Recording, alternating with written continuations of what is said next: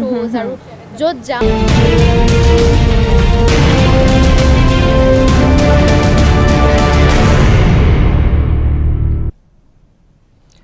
গুৱাহাটীকে ধৰি ৰাজ্যৰ পৌৰ এলেকাৰ বাসিন্দাৰ সম্পত্তি কৰ সংগ্ৰহৰ দায়িত্ব অৰ্পণ কৰা হ'ব ব্যক্তিগত খণ্ডৰ কোম্পানী সম্পত্তি কৰক লৈ ৰাজ্যজুৰি বিৰূপ প্ৰতিক্ৰিয়াৰ সৃষ্টি হৈ থকাৰ সময়তে গুৱাহাটী পৌৰ নিগমে কৰ সংগ্ৰহৰ দায়িত্ব অৰ্পণ কৰিব খুজিছে ব্যক্তিগত খণ্ডক ইতিমধ্যে ব্যক্তিগত খণ্ডৰ পৰা আহ্বান কৰা হৈছে নিবিদা এই কথা ঘোষণা কৰে বিভাগীয় মন্ত্ৰী অশোক সিংঘালে যি সময়ত ব্যক্তিগত খণ্ডক চৰকাৰী কামকাজৰ দায়িত্ব অৰ্পণ কৰাক লৈ বিভিন্ন পক্ষই সমালোচনা কৰি আহিছে সেই সময়ত পুনৰ চৰকাৰে সম্পত্তি কৰ সংগ্ৰহৰ দায়িত্ব দিবলৈ ওলাইছে ব্যক্তিগত খণ্ডৰ প্ৰতিষ্ঠানক ইতিমধ্যে এই সম্পৰ্কত আহ্বান কৰা হৈছে নিবিদা ইফালে সম্পত্তি কৰ সংগ্ৰহৰ দায়িত্ব ব্যক্তিগত খণ্ডক দিবলৈ লোৱা সিদ্ধান্তত সন্তুষ্ট হোৱা নাই বিভাগটোৰ প্ৰাক্তন মন্ত্ৰী তথা বৰ্তমানৰ বিধায়ক সিদ্ধাৰ্থ ভট্টাচাৰ্য পূৰ্বে ব্যক্তিগত খণ্ডক এনে বহু কামৰ দায়িত্ব দিয়াৰ পিছতো কৰ সংগ্ৰহ আশানুৰূপ হোৱা নাই বুলি প্ৰতিক্ৰিয়া প্ৰকাশ কৰে বিধায়কজনে এনে পদক্ষেপ কিমান দূৰ সফল হ'ব বুলিও সন্দেহ প্ৰকাশ কৰিছে বিধায়ক ভট্টাচাৰ্যই এটা চিন্তা চলি আছে যে কৰ সংগ্ৰহটো ভাল হ'ব লাগে আৰু যিসকলে কৰ নিদিয়ে তেওঁলোকৰ পৰাও কৰ ল'ব লাগে এতিয়া দেখা গৈছে যে প্ৰায় 60% মানুহে কৰ দি আছে বাকীখিনিয়ে কৰ দিয়া নাই সবক কৰ মানে গুৱাহাটীত বসবাস কৰা জিএমচি এলেকাত বসবাস কৰা আৰু ঘৰ থকা মানুহবিলাকে প্ৰপাৰ্টি টেক্স দিব লাগে তাৰ কাৰণে আমি ব্যৱস্থা কৰি আছো বাহিৰৰ প্ৰতিষ্ঠানক কাকো দায়িত্ব দিয়া হোৱা নাই নিবিদা এটা মানে বিচৰা হৈছে যিহেতু এটা বিভাগ আছে গতিকে সকলো আউটসোৰ্সিং কৰাৰ কিমান প্ৰয়োজনীয়তা আছে সেইটো সম্পৰ্কে কিন্তু এটা চিন্তাৰ অৱকাশ থাকি যায় মই ভাবো যে আউটসোৰ্সিং কৰি এতিয়ালৈকে বহুতো আউটসোৰ্সিং কৰা হৈছে আউটসোৰ্সিং কৰি কিন্তু যিটো আশাৰে কৰা হয় যে আমাৰ ৰাজহ বৃদ্ধি হ'ব ৰাজহ তেওঁলোকে আৰু অধিককৈ তুলি দিব এইটো আজিলৈকে কিন্তু মই কেতিয়াও বহু বছৰে হৈ গ'ল কেইবা দশক হৈ গ'ল এনেকুৱা ধৰণৰ যি প্ৰচেষ্টাবোৰ হৈছে সেই প্ৰচেষ্টাবোৰ বৰ সফল হোৱা দেখা নাই কিন্তু মই আকৌ এবাৰ কৈছোঁ যে আনুষ্ঠানিকভাৱে আমাক কোনো তেনেকুৱা ধৰণৰ কথা জনোৱা হোৱা নাই যেতিয়া আনুষ্ঠানিকভাৱে গম পাম কিয়নো তেওঁলোকে কিভাৱে কেনেকৈ কৰিব খুজিছে তেওঁলোকৰ স্কিম অফ থিংছ কেনেকুৱা তেতিয়াহে এটা সঠিক মন্তব্য দিয়া হ'ব কিন্তু প্ৰাৰম্ভিক মই এইটোৱে ক'ব পাৰোঁ যে এনেকুৱা পদক্ষেপ আগতে ওলোৱা হৈছিল আৰু সেই পদক্ষেপবোৰ সফল হোৱা নাছিল গুৱাহাটী প্ৰেছ ক্লাবত ডক্টৰ সুৰজিত গিৰিৰ গ্ৰন্থ উন্মোচন হাব আৰু আমি শীৰ্ষক গ্ৰন্থ উন্মোচন কৰে সাহিত্য অকাডেমী বঁটা বিজয়ী অনুৰাধা শৰ্মা পূজাৰীয়ে গ্ৰন্থ উন্মোচনী অনুষ্ঠানত সৰ্পদংশনৰ ব্যৱস্থাপনা বিষয়ত কৰা হয় আলোকপাত অনুষ্ঠানত উপস্থিত থাকে ভাৰতীয় চিকিৎসা সন্থা অসমৰ সম্পাদিকা ডক্টৰ শিখা শৰ্মাৰ লগতে বিশিষ্ট ঔপন্যাসিক মনালিসা শইকীয়া পৰেশ হাতীমুৰিয়াই সম্পাদনা কৰা হাব আৰু আমি বিষাক্ত সৰ্পদংশনৰ চিকিৎসা পদ্ধতি আৰু ৰাইজে ল'ব লগা সাৱধানতা সম্পৰ্কে উল্লেখ কৰা আছে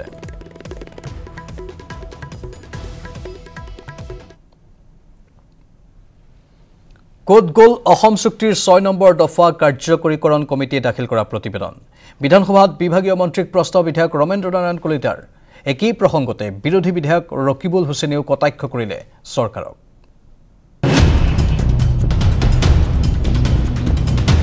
বিবিৰিবাঙত পৰিণত অসম চুক্তিৰ 6 নম্বৰ দফা কাৰ্যকৰীকৰণ কমিটিয়ে দাখিল কৰা প্ৰতিবেদন অসম চুক্তিৰ ৰূপায়ণ বিভাগৰ হাতত আজিলৈ দাখিল নহল বিপ্লৱ কুমাৰ শৰ্মাৰ অধ্যক্ষতাত গঠিত কমিটিয়ে দিয়া প্ৰতিবেদন বিধানসভাৰ শৰৎকালীন অধিৱেশনৰ অন্তিম দিনটোত বিধায়ক ৰমেন্দ্ৰ নাৰায়ণ কলিতাই বিভাগীয় মন্ত্ৰীক কৰিলে প্ৰশ্ন বিপ্লৱ শৰ্মাৰ নেতৃত্বত এখন কমিটি গঠন কৰিছিলে আৰু সেই কমিটিৰ যিখন প্ৰতিবেদন সেই প্ৰতিবেদনখন কেন্দ্ৰীয় চৰকাৰলৈ প্ৰেৰণ কৰা হ'ল নে নাই এই সম্পৰ্কত সোধা এটা প্ৰশ্নৰ উত্তৰত মাননীয় মন্ত্ৰীয়ে কৈছে যে সেই প্ৰতিবেদনখন এতিয়ালৈকে অসম চুক্তি বিভাগত পোৱা নাই মন্ত্ৰীৰ উত্তৰ আজিলৈকে অসম চুক্তিৰ ৰূপায়ণ বিভাগত দাখিল হোৱা নাই বিপ্লৱ কুমাৰ শৰ্মাৰ অধ্যক্ষতাত গঠিত কমিটিয়ে দিয়া প্ৰতিবেদন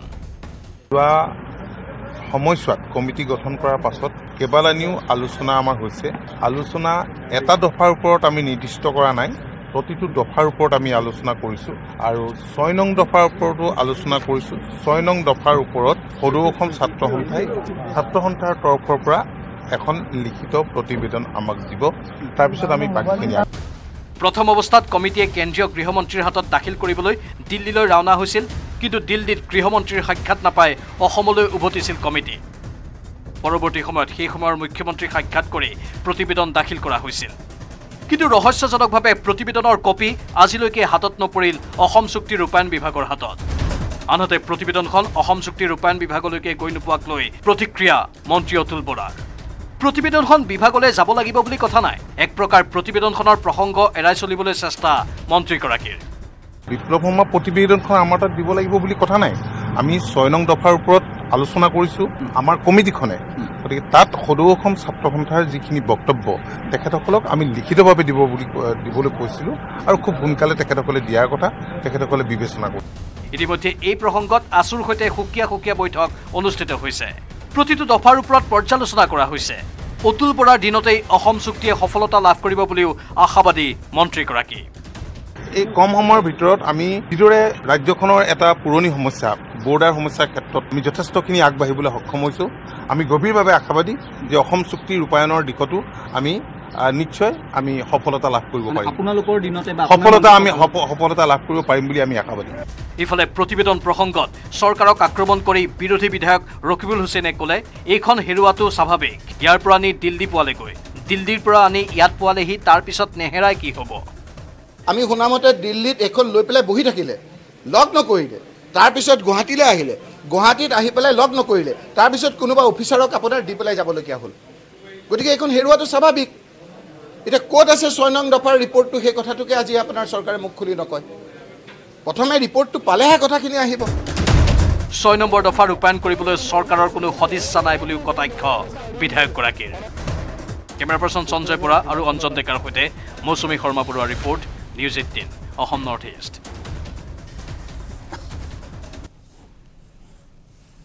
আৰু বাতৰি শেষ অংশলৈ যোৱাৰ পূৰ্বে পুনৰ সময় চমু বাণিজ্যিক বিৰতিৰ। সাধাৰণ ষ্টীল এনেকৈ পৰে, মাইথন ষ্টীল এনেকৈ পৰে, ধমকৈ।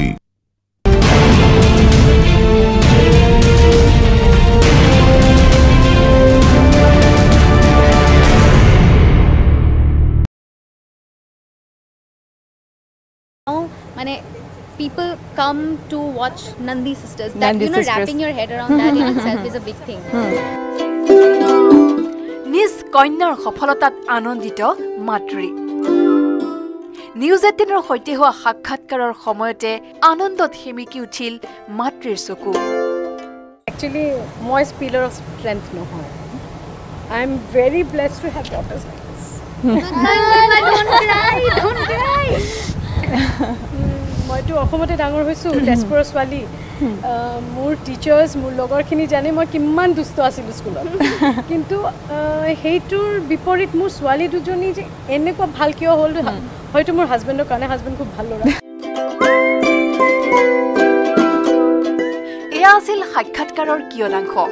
নন্দী চিষ্টাৰ্ছৰ সৈতে News 18 অসমৰ সম্পূৰ্ণ অনুষ্ঠান উপভোগ কৰিব পাৰিব সোমবাৰে দিনৰ 11:30 বজাত। তুমি জন্মনি বহাগত প্ৰতিটো বহাগতে মৰম যাচো তোমাৰ অন্তৰ। কেমেৰাত প্ৰভাস সিঙৰ সৈতে মৌচুমী শৰ্মা বৰুৱাৰ report, News 18 Assam north east. জন্মনি তুমি মোৰ কামনা বাসনা, তুমি মোৰ জীৱনৰ ভৰসা, তুমি মোৰ বুকুৰে। দৌৰি দৌৰি চিকিৎসালয়লৈ ধাপলি। নাই এওঁৰ ৰোগী নহয়, ৰোগীৰ আত্মীয়ও নহয়, এগৰাকী চিকিৎসক। হাস্পতালত ৰোগীৰ ইমাৰ্জেঞ্চি।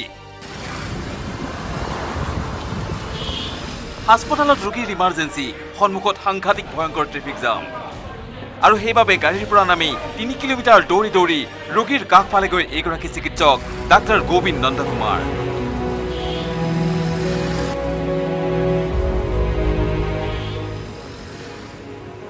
চিকিৎসক মানে ভগৱানৰ দূত। কোনে কয় মানৱতা হেৰাই গৈছে আজিৰ দিনত। অসহায় ৰোগীৰ ৰং চোৱা নিৰ্দয় চিকিৎসকৰ বহু বাতৰি ওলায়। চিকিৎসকৰ গাফিলতিত হাস্পতাল চূৰ্ণ বিচূৰ্ণ হয়। পিছে সেই বুলি সকলো যে একে নহয়, তাৰেই উদাহৰণ এইজন চিকিৎসক ডাক্তৰ গোবিন্দ নন্দকুমাৰ। 5-10 minutes ಸರ್ಜಾಪುರ್ ಸೇರೋ ದಾರಿಯಲ್ಲಿ ಫುಲ್ ಟ್ರಾಫಿಕ್ ಜಾಮ್ ಇದ್ದರಿಂದ ಹೋಗೋಕ್ಕೆ ಆಗಿಲ್ಲ. ಅದು ಟೈಮಿಗೆ ಸ್ಟಾರ್ಟ್ ಮಾಡಬೇಕಾಗಿತ್ತು. ಆ ಪೇಷಂಟ್ಗೂ ಇಂಪಾರ್ಟೆಂಟ್ ಆಗಿತ್ತು ಮತ್ತು ಮಿಕ್ಕಿರೋ ಸರ್ಜರಿ ಮತ್ತು ಮಿಕ್ಕಿರೋ ಪೇಷಂಟ್ಸ್ಗೂ ಟ್ರೀಟ್ಮೆಂಟ್ ಕೊಡಬೇಕಾಗಿತ್ತು. বাংগালুৰুৰ মণিপাল হাস্পতালৰ চিকিৎসক ডাক্তৰ গোবিন্দ নন্দকুমাৰে নিৰ্ধাৰিত সময়তে কামলৈ ওলাইছিল।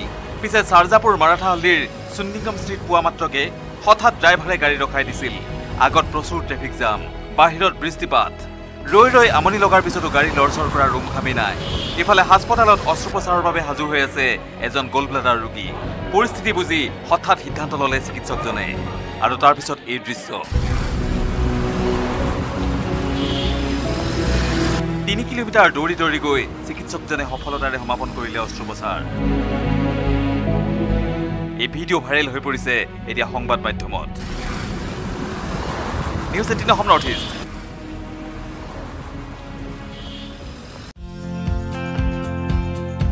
এশ 11 ফুট উচ্চতাৰ ৰাৱণৰ মূৰ্তি মহানগৰীত নিৰ্মাণ কৰা হৈছে। ৰাৱণৰ প্ৰকাণ্ড মূৰ্তি সমাজৰ পৰা অসূয়া অশান্তি অপশক্তি নাশ কৰিবলৈ বিজয়া দশমীৰ দিনটোত ৰাৱণ দাহ কৰাৰ পৰম্পৰা চলি আহিছে হিন্দু সমাজত। আৰু এইবাৰ গুৱাহাটী মহানগৰীত 111 ফুট উচ্চতাৰ ৰাৱণ দাহ কৰা হ'ব মহাবিজয়া দশমীৰ দিনটোত। আৰু নেহেৰু ষ্টেডিয়ামত এই 111 ফুট উচ্চতাৰ ৰাৱণ দাহ কৰিব মুখ্যমন্ত্ৰী ডক্টৰ হিমন্ত বিশ্ব শৰ্মাই। 5 অক্টোবৰত গুৱাহাটীৰ নেহেৰু ষ্টেডিয়ামত অনুষ্ঠিত হ'ব ৰামলীলা। 4 বছৰৰ অন্তত অনুষ্ঠিত হ'ব লগা ৰামলীলাত বিজয়া দশমীৰ দিনা দাহন কৰা হ'ব এই 111 ফুট উচ্চতাৰ ৰাৱণৰ প্ৰতিমূৰ্তি। মেইন ৰাৱণখন 111 ফুট উচ্চতাৰ হ'ব আৰু মেঘনাথ কুম্ভখন 60 ফুট। 60 ফুট।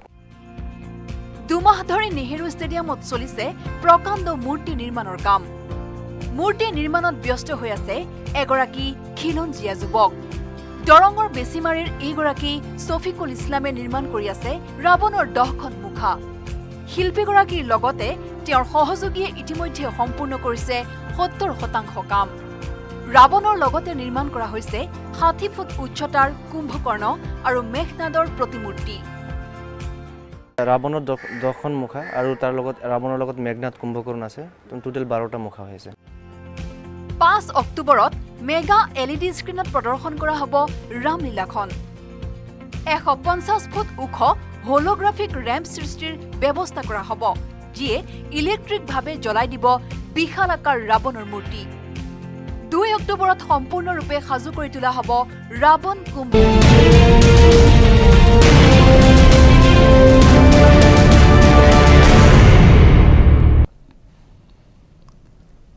অসমত অসমীয়া কোনে ক'ব অসমীয়া ভাষা? অসম বিধানসভাৰ মজিয়াত কোনে কৰিলে এই প্ৰশ্ন? বড়ো, মিচিং, তিৱা, কাৰ্বি সবৰ যদি মাতৃভাষা হয় অসমীয়া কোন? আপুনি নহয় নেকি? না অসমীয়া কোন মই এইটো সুধিছো। এডিএফৰ সকলোৱে অসমীয়া লিখিব। অসমত অসমীয়া কোন? অসমত কোনে ক'ব অসমীয়া ভাষা? মই এইটো সুধিছো। এতিয়া যদি ভাষাবিলাকৰ কাৰ্বি, মিচিং সবকে যদি সেইটো দিয়া হয় আৰু ৰিজনেল ভাষা হিচাপে যদি অসমীয়া দিয়া হয় তে হুইজ অসমীয়া আছামিজ নহয়। অসম বিধানসভাত অসমত অসমীয়া কোন বুলি সদনৰ মজিয়াত প্ৰশ্ন AIUDF বিধায়ক আমিনুল ইছলামৰ।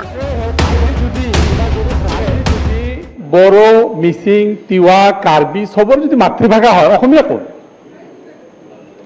আপুনি নহয় নেকি? না অসমীয়া কোন মই এইটো সুধিছো। এতিয়া যদি ভাষাবিলাকৰ কাৰ্বি, মিচিং সবকে অসমত যদি সকলো বড়ো, ৰাভা, মিচিং, দেউৰী তেন্তে অসমীয়া কোন? আজি অসম বিধানসভাত যদি এইটো অসমীয়া ভাষাৰ এইটো অৱস্থা হয় ভাষাবিলাকৰ কাৰ্বি, মিচিং সবকে যদি সেইটো দিয়া হয় আৰু ৰিজনেল ভাষা হিচাপে যদি অসমীয়া দিয়া হয় তে হুইজ অসমীয়া আছামিজ নহয়।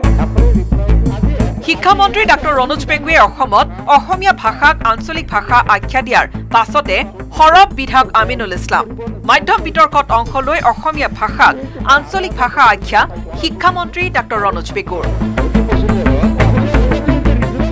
বহু ছাত্ৰ ছাত্ৰীৰ ক্ষেত্ৰত মাতৃভাষাৰ উপৰি তেওঁলোকে ৰিজনেল লেংগুৱেজ শিকিব লাগিব। কাৰ্বি ভাষাক যেতিয়া মই মাতৃভাষা হিচাপে ইন্ট্ৰডিউচ কৰিম তেওঁলোকে মাতৃভাষাৰ উপৰিও তেওঁলোকে ৰিজনেল লেংগুৱেজ শিকাৰ বাৰ্ডেন এটা তেওঁলোকৰ আহিব। হিন্দী ভাষা শিকাৰ বাৰ্ডেন এটা আহিব। ইংৰাজী শিকাৰ বাৰ্ডেন এটা আহিব। প্ৰাক প্ৰাথমিক বিদ্যালয়ত শিক্ষাৰ্থীয়ে মাতৃভাষাত গ্ৰহণ কৰিব শিক্ষা। মাতৃভাষা ৰূপে বিবেচিত তালিকাত থাকিব জাতি জনগোষ্ঠীৰ ভাষা। উদাহৰণৰূপে বড়ো, ৰাভা, মিচিং, দেউৰী ভাষা। মাতৃভাষা মাধ্যম বুলি ক'লে মূলতঃ অসমীয়া মাধ্যম, বড়ো মাধ্যম, বেংগলী মাধ্যম। এই মাধ্যমৰ বিদ্যালয়সমূহত আমি কৈছোঁ ৩য় শ্ৰেণীৰ পৰা ইয়াত গণিত আৰু বিজ্ঞানৰ পাঠ্যপুথিখন ইংৰাজীত হ'ব। পিছে বড়ো, ৰাভা, মিচিং, দেউৰী ভাষা গ্ৰহণৰ পাছত কোনে কোনে গ্ৰহণ কৰিব অসমীয়া ভাষা? অসমীয়া ভাষাৰ শেষ দায়িত্ব থাকিব নেকি মাথোন মুছলমান লোকৰ ওপৰত? প্ৰশ্ন আমিনুল ইছলামৰ। ইয়াৰ যদি অসমীয়া ভাষাৰ মাতৃভাষাৰ স্বীকৃতি দিয়া নহয় আৰু ক'ত থাকিব? এইটো ক'ত আছে আৰু ক'ত থাকিব? আৰু ক'ত থাকিব অসমৰ মাতৃভাষা বুলি?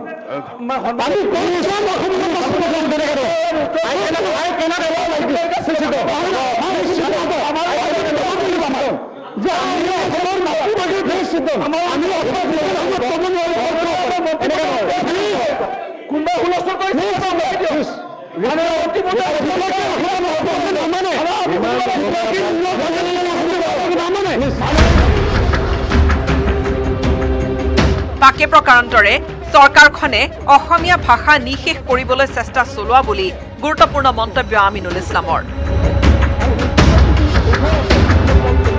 কেমেৰা পাৰ্চন সঞ্জয় বৰা আৰু অঞ্জন ডেকাৰ সহযোগত বলেন ভট্টাচাৰ্যৰ report, news 18 Assam north east.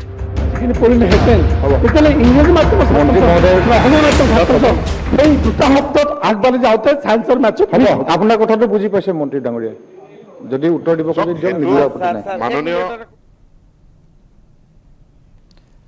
যি সময়ত চৰকাৰী নিযুক্তিক লৈ কেলেংকাৰীৰ অভিযোগ উত্থাপন হৈছে, সেই সময়তে মেধা আৰু যোগ্যতাৰ ভিত্তিত আৰক্ষীত নিযুক্তি পোৱা যুৱক যুৱতীৰ মুখত হাঁহি বিৰিঙি উঠিছে। নিযুক্তি কেলেংকাৰীত তালফাল ৰাজ্য। মই আছো, সকলোৰে লগত আছো। বেলেগে যদি 6 লাখ 8 লাখ টকা দিছে, তই 3 লাখে দিবি যাচোন বুলি কৈছে। কোনে কৈছিলে? ভৱেশ কলিতা ডাঙৰ। উকা বহি জমা দিব বিচাৰিছিলে, মই পিছত বহি আছিলো, থিয় হৈ পেলাই প্ৰতিবাদ কৰিলো যে উকা বহি জমা দিব নোৱাৰিব। পিছে ইয়াৰ মাজতে সদ্যঘোষিত অসম আৰক্ষীৰ নিযুক্তিত মেধা আৰু যোগ্যতায়ো পালে যথাযথ স্বীকৃতি। সেইকাৰণেই বুকু খোলা হাঁহি বিৰিঙিছে সদ্য নিযুক্তিপ্ৰাপ্ত একাংশ সৌভাগ্যৱানৰ মুখত। ই ৰিক্সা চলাই জীৱন নিৰ্বাহ কৰি চলি আছিল তালগুৰিৰ ঘাটমাউৰা ৰাতুল চৰকাৰ।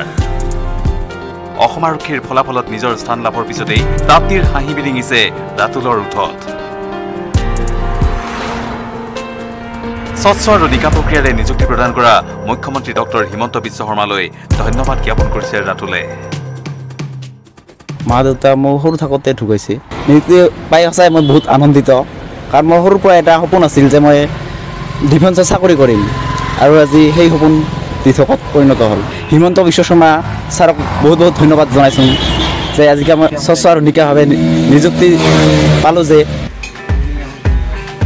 পিতৃৰ সৈতে কৰ্মকাৰৰ কাম কৰি দিনৰ দিনটো জুইত পুৰি কেইখনমান দা কটাৰী বনাই পৰিয়ালৰ জীৱিকাত সহযোগ আগবঢ়োৱা ধুবুৰীৰ গোলকগঞ্জৰ কৰ্মকাৰ পাৰাৰ আদিত্য কৰ্মকাৰে পালে কামাণ্ডোৰ চাকৰি।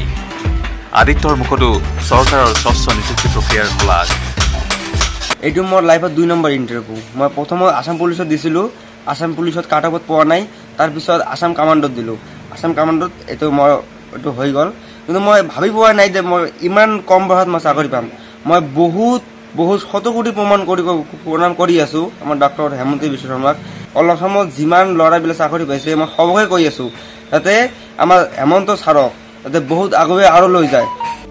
জীৱন হঠাতে সলনি হ'ল শিৱাৰো। পখিলা খেদাৰ বয়সতে পিতৃ মাতৃক হেৰুৱাই আনৰ ঘৰত আশ্ৰয় লোৱা শিৱাৰহী দাস অসম আৰক্ষীৰ কামাণ্ডো হ'ল। লখিমপুৰ জিলাৰ আমগুৰি গাঁৱৰ ইশুৰাম বৰাৰ ঘৰত মাত্ৰ 5 বছৰ বয়সৰ পৰা আশ্ৰয় লোৱা শিৱাৰহী দাসে প্ৰমাণ কৰিলে নিজৰ যোগ্যতা।